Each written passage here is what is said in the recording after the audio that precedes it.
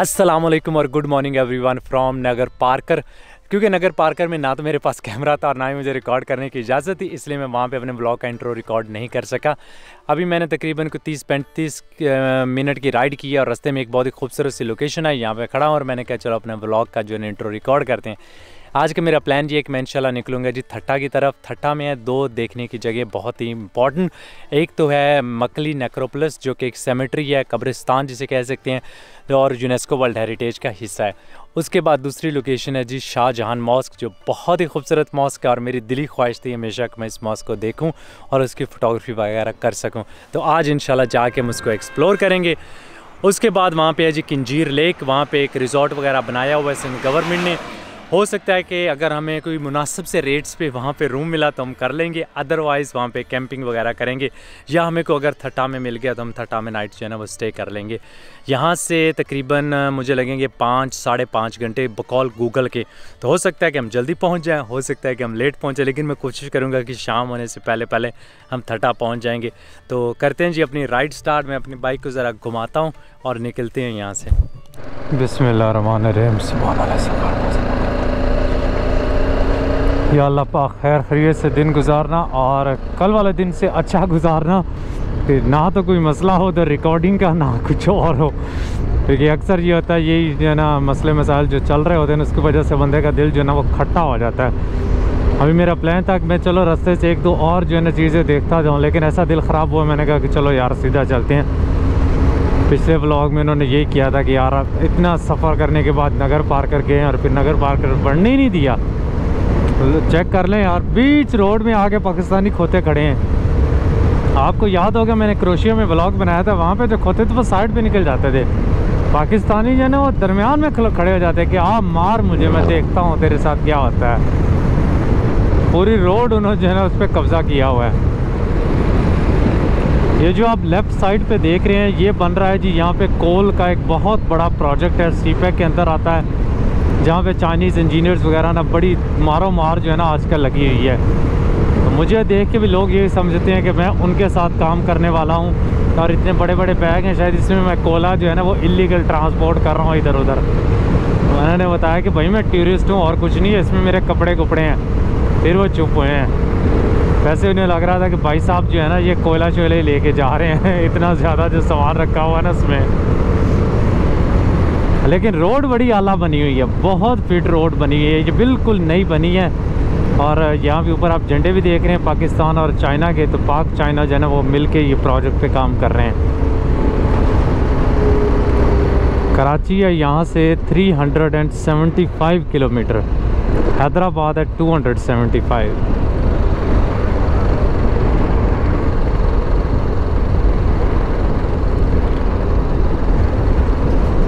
ये आ गया जी, हमने इस तरफ जाना है बदीन की तरफ जो 160 किलोमीटर के फासले पर है, और मिट्टी से क्रॉस करते हुए फिर हम इंशाल्लाह आगे बदीन की तरफ निकलेंगे। बड़ा गियर लगा हुआ है भाई।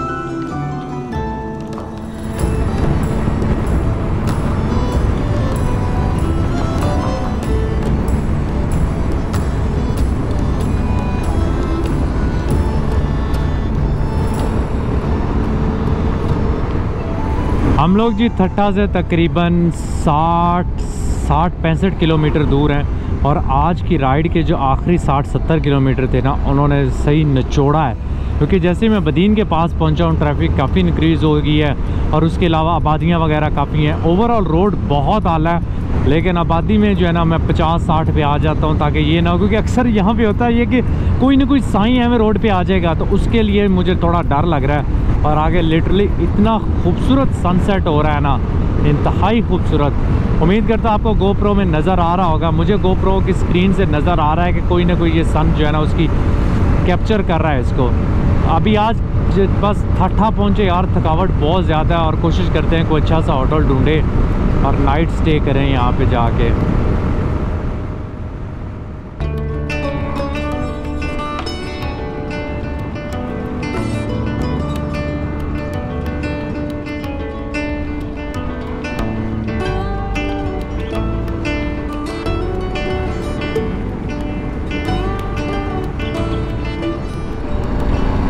हम लोग जी फाइनली थट्टा में इंटर हो गए हैं। अभी हल्की हल्की सी लाइट बाकी है, अभी चल के देखते हैं यहाँ पे कोई होटल शोटल ढूंढते हैं कहीं पे खड़ी करके ना, उसके बाद देखते हैं गूगल से हेल्प लेते हैं या किसी लोकल के थ्रू के अगर मिल जाए यहाँ पे कुछ, क्योंकि मुझे नहीं पता कि यहाँ पे कौन सी ऑप्शंस अवेलेबल हैं और किधर हैं। इसके बाहर एक PTDC का है मोटल या सिंध गवर्नमेंट का उसे कहते हैं, वो इधर कंजीर लेक पे है, लेकिन वो मेरे लिए थोड़ा सा जो है ना वो दूर पड़ जाएगा, 22-23 किलोमीटर, और मेरा दिल नहीं कर रहा कि मैं उधर जो है ना वो जाऊँ।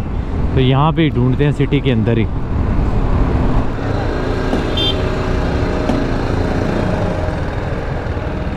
यही है होटल, इसका चेक करते हैं इनके पास है अभी कि नहीं।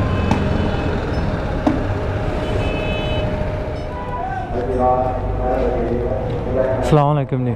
भाईजान जी ऊपर होटल है या रूम शूम है आपके पास? आपके पास रूम अवेलेबल है कोई? मैं ननकाना साहब से, पंजाब, लाहौर के पास।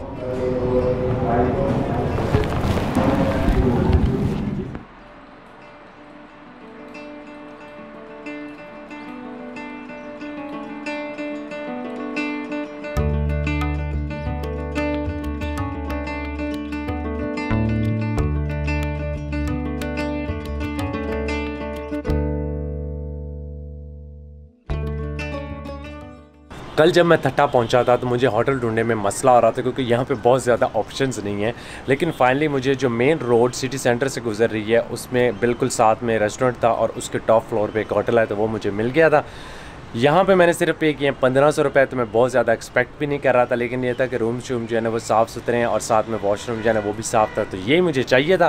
तो आज का मेरा प्लान ये है कि मैं इंशाल्लाह सबसे पहले निकलूँगा जी मकली ग्रेवयार्ड देखने के लिए। वो देख के जब वापस आएंगे तो फिर जाएंगे शाह जहान मस्जिद देखने के लिए। सामान मैं भी अपना सारा यहीं पे रख के जा रहा हूँ, क्योंकि शाह जहान मस्जिद इसके बिल्कुल पास है, तो हमने वापस इधर ही आना है। और मकली मेरे ख्याल में 5-7 किलोमीटर दूर है, बहुत ज़्यादा दूर भी नहीं है। और उसके बाद हम निकलेंगे जी कराची की तरफ। तो ये हैं हमारे आज के प्लान, तो निकलते हैं यहाँ से और चलते हैं जी मकली।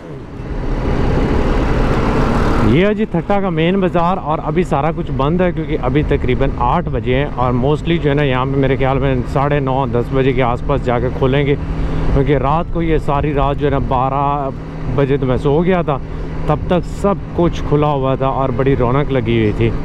और ये सामने बिल्कुल जो है ना राइट साइड पे मुझे नज़र आ रहा है कब्रिस्तान ना मकली वाला, बिल्कुल मेन हाईवे के साथ ही। जो मेन जो बड़ी बड़ी मज़ार या कब्रें नज़र आ रही हैं वो मेन हाईवे के ऊपर ही आ रही हैं। अभी देखते हैं कि इसका रास्ता कहाँ से जाता है ताकि हम भी इंटर हों। लेकिन ये कि हो सकता है यहाँ पे कुछ साइन बोर्ड शोर्ड नज़र आ जाए तो मज़े हो जाएंगे, नहीं तो हमें गूगल जी से पूछना पड़ेगा कि कैसे वहाँ पे जाना है, या लोगों से पूछना पड़ेगा।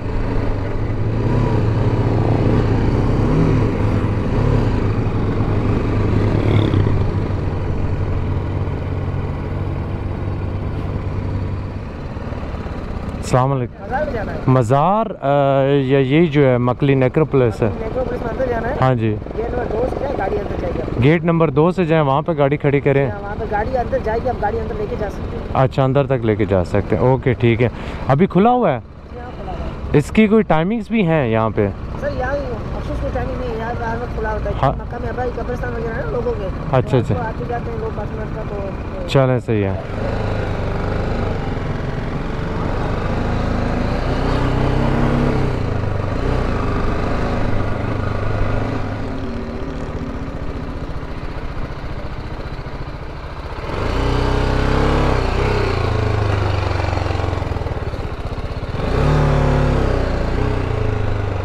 अस्सलाम वालेकुम जी।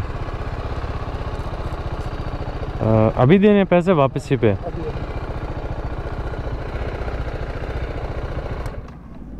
ये रहे 20 रुपये। शुक्रिया जी, मेहरबानी।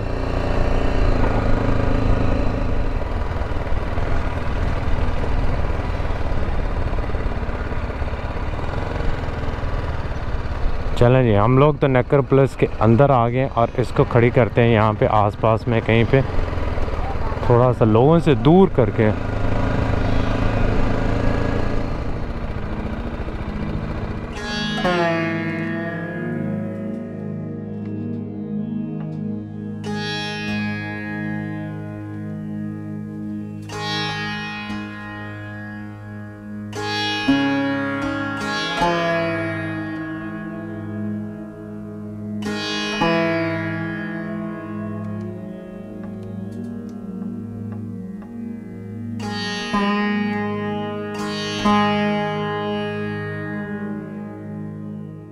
मकली नेक्रोपोलिस, जिसे मकली का कब्रिस्तान भी कहते हैं, दुनिया के सबसे बड़े कब्रिस्तानों में से एक है।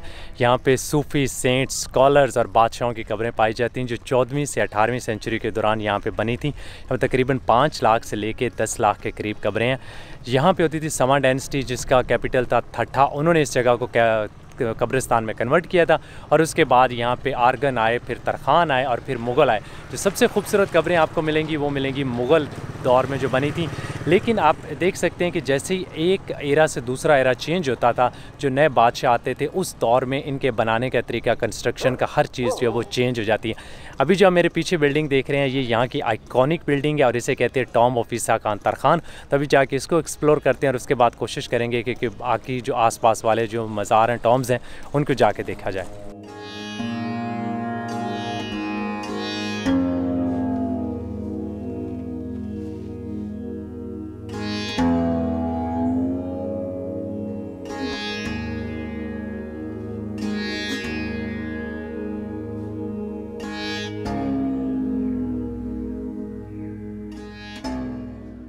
ईसा खान तरखान का जो मज़ार है ये टोटल हाथ से बना हुआ है, डबल स्टोरी है। इसकी जो ऊपर वाली स्टोरी वहाँ पे कोई कब्रें नहीं है, लेकिन सिर्फ ये बैठने की जगह है। और आप चेक करें कि दीवारों पे जो डिटेल्ड काम हुआ है, कितनी मेहनत से ये सारा काम हाथ से किया हुआ, और बहुत ही एक ह्यूज स्केल का मज़ार है।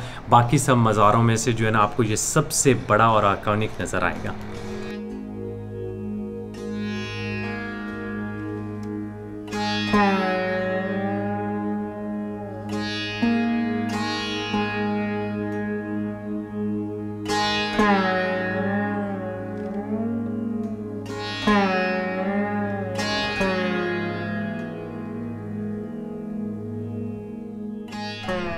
चलें जी, अब मैं सोच रहा हूँ आप लोगों को एक बाइक टूर देते हैं ग्रेवयार्ड का। ये सामने एक आप देख रहे हैं मज़ार है, लिखा हुआ टॉम ऑफ अमीर सुल्तान मोहम्मद। अब आगे जो है ना, यहाँ से, क्योंकि यहाँ पे अलावा है बाइक्स वगैरह लेके आना, लोकल्स के गांव वगैरह, तो वो यहीं से गुज़र के जाते हैं। अभी हम बिल्कुल इसके एंड साइड पे गए हैं, वहाँ पे ये मज़ार देख के अब सीधा जो है ना आगे हम इसको क्रॉस करके वापस थट्टा की तरफ जाएंगे। कुछ मज़ार सी टॉम्स की हालत बहुत अच्छी है और कुछ की जो है ना कंडीशन थोड़ी सी नाजुक है, लेकिन काफ़ी ज़्यादा यहाँ पे रेनोवेशन, कंजर्वेशन वगैरह का काम जो है ना वो चल रहा है। काफ़ी काम कर रहे हैं। स्पेशली मैंने कुछ एरिया में देखा है कि लोग जो है ना अभी काम पे लगे हुए हैं। बहुत अच्छा लग रहा है। इसको साफ़ सुथरा रखा हुआ, वेल मेंटेन्ड है, ये सबसे अच्छी चीज़ है।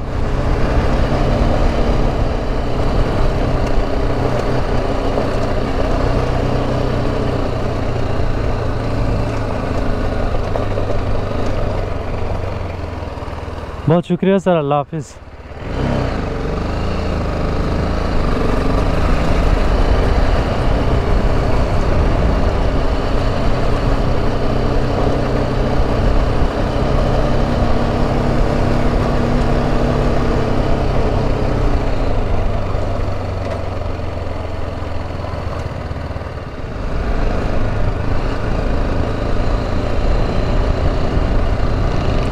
अभी हम लोग जी पहुँचे हैं शाह जहान मस्जिद के गेट पे। देखते हैं कि बाइक वगैरह कहाँ पे खड़ी करनी है, कोई करवा दे तो। यहाँ यही बैठा हुआ सामने, बाइक खड़ी करके अंदर जाते हैं। अस्सलाम वालेकुम।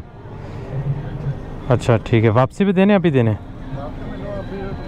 ठीक है, अभी दे देते हैं आपको थोड़ी देर में। बहुत शुक्रिया। यहाँ पे देखते हैं यार, प्यास लगी है, ये पता नहीं क्या दे रहे हैं। अस्सलाम वालेकुम भाईजान, ये क्या चीज़ है? पीने के लिए है कुछ? रबड़ी है। रबड़ी है? कैसी है? अच्छी है? 600 रुपये किलो है। नहीं नहीं, अच्छी है खाने के लिए। दिखाएं ज़रा, होती क्या है ये चीज़?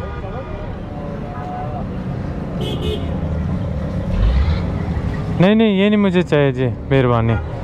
यार हाथ से निकाल रहा है, हाथ से निकाली चीज़ कौन खाता पीता है इधर भाई। ये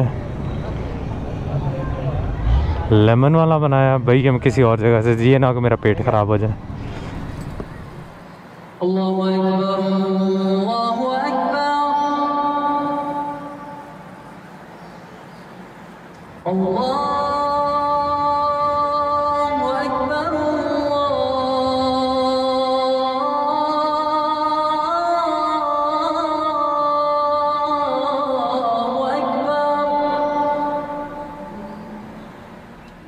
थट्टा की शाहजहां मस्जिद 17वीं सेंचुरी की मॉस्क है, जिसको मुग़ल बादशाह शाहजहां ने बनाया था जब वो अपने बाप जहांगीर से बगावत करके यहाँ पे आया था।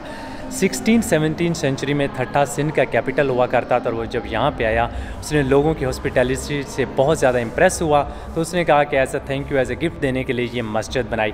इस मॉस्क का डिज़ाइन बाकी जो मुग़ल दौर में मस्जिद बनी थी उनसे काफ़ी मुख्तलिफ है, क्योंकि इसका डिज़ाइन जो सेंट्रल एशिया समरकंद वगैरह में मॉस्क बनी है, जो मोनूमेंट्स बनाए गए थे, उनसे इम्प्रेस होकर इसका डिज़ाइन जो है उस हिसाब से रखा गया था।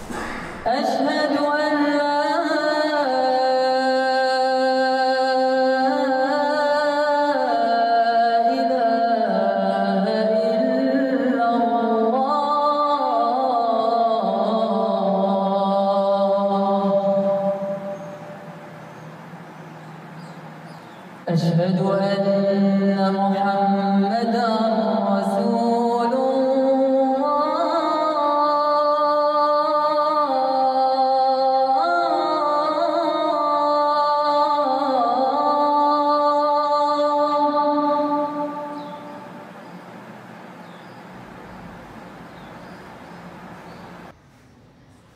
आज से तकरीबन 7-8 साल पहले जब मैंने थट्टा मॉस्क की फ़र्स्ट टाइम तस्वीरें देखी, तो मेरी हमेशा से ख्वाहिश थी कि मैं यहाँ आऊँ और यहाँ आके इसकी फ़ोटोग्राफी करूँ। और स्पेशली जिस चीज़ ने मुझे सबसे ज़्यादा इम्प्रेस किया था वो है इसका टाइल वर्क।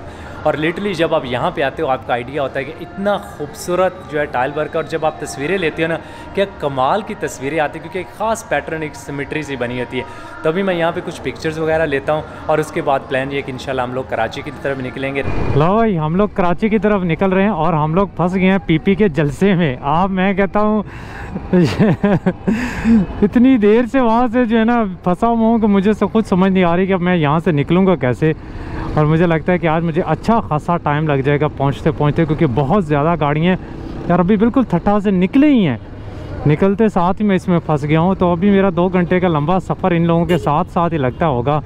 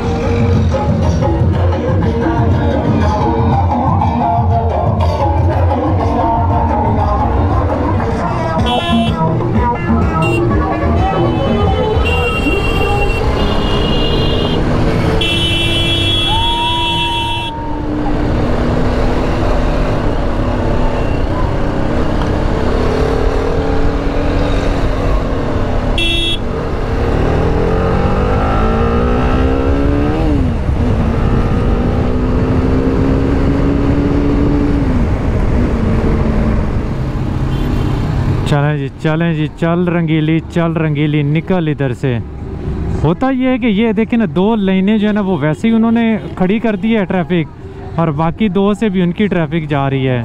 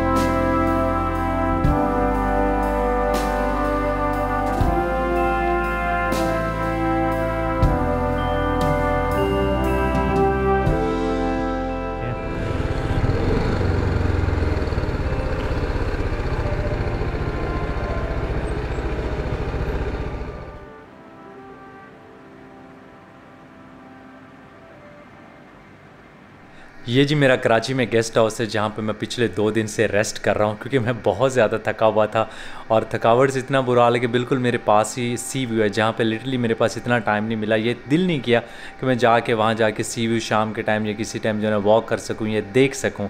आज मेरी एक मीटअप थी, बहुत अच्छा लगा, बहुत ज़्यादा लोग आए थे, बहुत खुशी हुई और उन सबका शुक्रिया। तो उम्मीद है कि कभी मुझे टाइम मिला तो मैं दोबारा इंशाल्लाह आऊँगा और यहाँ पे ज़्यादा टाइम स्पेंड करूँगा। तो आज का व्लॉग जो है हम लोग करते हैं यहीं पे ख़त्म। उम्मीद करते हैं कि आप सबको मेरा व्लॉग पसंद आया होगा और अगर पसंद आया तो लाइक का बटन दबाना ना भूलिएगा और अगर आप सब्सक्राइबर नहीं है तो सब्सक्राइब भी कर दीजिएगा। Thank you so much for watching और आपसे मुलाकात होगी अगले व्लॉग में। अल्लाह हाफिज़।